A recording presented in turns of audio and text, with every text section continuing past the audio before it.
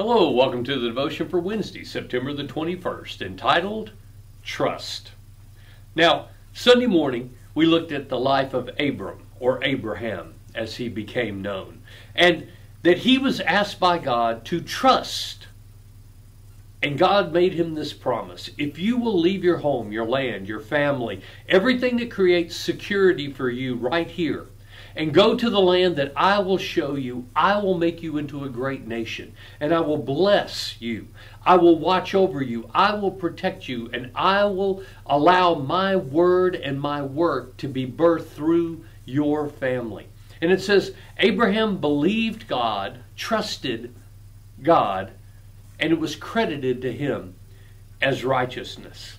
Now, we know that Abraham struggled with the same struggles that we struggle with. There were places where he doubted, where he was frustrated, where he was overwhelmed. But in all of that, even though he was not capable of being truly 100% faithful, God fulfilled every promise that he made to him. Scripture says he wants to lead us. He wants to empower us. But the passage in Proverbs 3:5-7 is very powerful in the fact that it says this: trust the Lord with all of your heart.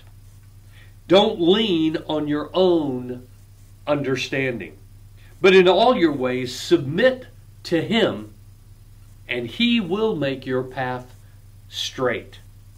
Now, this is what God is asking. Same thing he said to Abram. Trust me. I am capable of doing what I have promised you I will do. Trust me in all things. Don't lean on your human wisdom, on the things that seem to make sense in the human sphere, but put my principles together. Some of those principles like love your enemy instead of hate them. Treat others with respect even though they have not earned respect. Forgive even as you want to be forgiven. These principles are alien to our human way of thinking. But he says, if you will do this, then I will honor you, and I will make your path straight. I will lead you. You have to trust me in this, though. And most of us are going to be like Abraham. In certain places we go, yes, I will follow you. And in other places we panic. We saw Sunday morning how trying to manipulate and to negotiate and trying to help God only created chaos. This passage is where the true life and power come. To trust the Lord. To not lean on our human rationale and way of doing things, but to follow his pattern, and he will make a way, make our path straight. So let's pray. Father, Lord, trusting you is difficult, because many of the things that you've asked us to do not line up with our human wisdom or understanding. It doesn't sync with what we want most of the time, because our heart tends to lean after the natural, where you want to do the supernatural.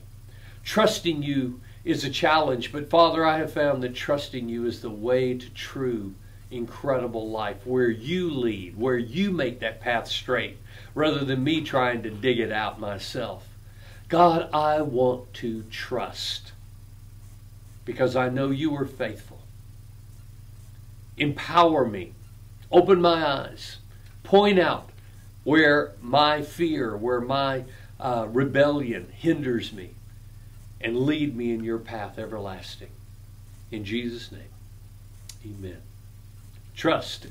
It's not easy, but it's powerful. Let it guide your life. And I'll see you tomorrow.